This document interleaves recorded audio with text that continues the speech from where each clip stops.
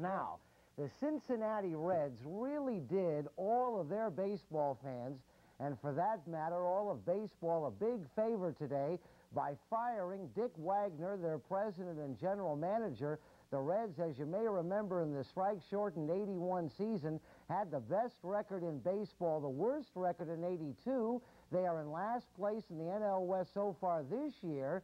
If you recall, Dick Wagner was the guy who built up the big red machine in the 1970s and then dismantled it by letting guys like Morgan and Rose and Perez get away. The Chicago Cubs have been playing great baseball of late, so I'm really not surprised the San Francisco Giants beat them twice yesterday. The Giants do very, very well against good teams. The Giants do very, very bad against the bad teams. Let's go to the stick. Game 1 yesterday. Joel Youngblood got 3 hits and 3 RBIs. The Giants won the first game 10-8 after being down at 1.61. In Game 2, 1-1 was the score when Johnnie LeMaster singles home Duane Kuiper, and the Giants lead at this point 2-1. Now, Bill Buckner's home run tied it at 2, and then Duane Kuiper is going to come up, watch this, and he drops one behind third to score 2. And the Giants and Atlee Hammaker won Game 2. Now, between games yesterday, the Giants retired number 27 and gave Hall of Famer to be Juan Marichal his own day at the beach. I never thought that someday I was going to become a Major League pitcher. So, to me, Major League and Hall of Fame, that's one of the greatest things that happened to me. Marichal was great and will be honored for his greatness when he hits the Hall later in the summer. That man had 7 different pitches and 7 different deliveries in his Major League debut, in which I really was there. He threw a 1-hitter against the Philadelphia Phillies.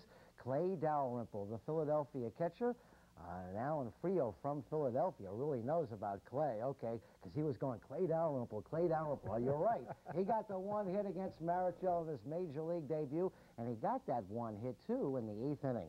Now, someday, as you probably would guess, my tombstone is going to say, I loved the San Francisco Giants and hated the Los Angeles Dodgers. Now, if you really are a Dodger fan, you're going to say, hey, the Dodgers won yesterday and broke their 5-game losing streak. If you are a Giants fan, you are going to say, the Dodgers have lost 5 out of 6 games, even though they beat Pittsburgh yesterday 10-3. Let's go to Dodger Stadium, Los Angeles. Pedro Guerrero, what a hitter he is. Not much of a fielder, but what a hitter. Hits his 19th home run.